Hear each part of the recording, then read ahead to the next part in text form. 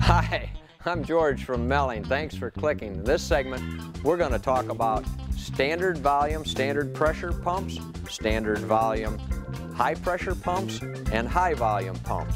We're going to use the small block Chevy pumps as examples for this segment. The M55 standard volume, standard pressure pump uses a 1-inch, 200 thousandths length gear and a spring to regulate the pressure at 55 to 60 pounds.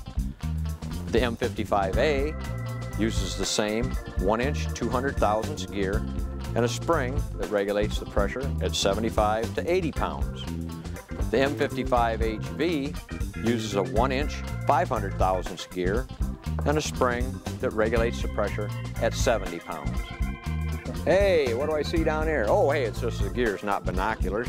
These are the two gears out of the Chevy pumps. We've got the 1-inch 500 thousandths, we've got the 1-inch 200 thousandths.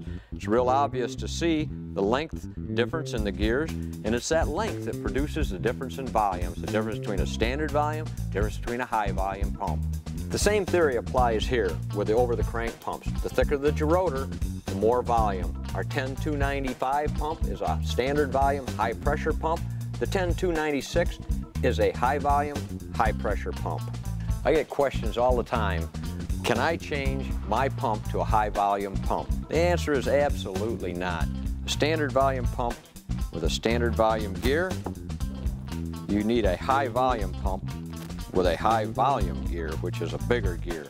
The only thing you can do to this pump is to change the spring to change the pressure setting, higher or lower. In conclusion, it's the lengths of the gears that determine the difference between a high volume and a standard volume pump, and the springs that determine the difference in pressures in your engine.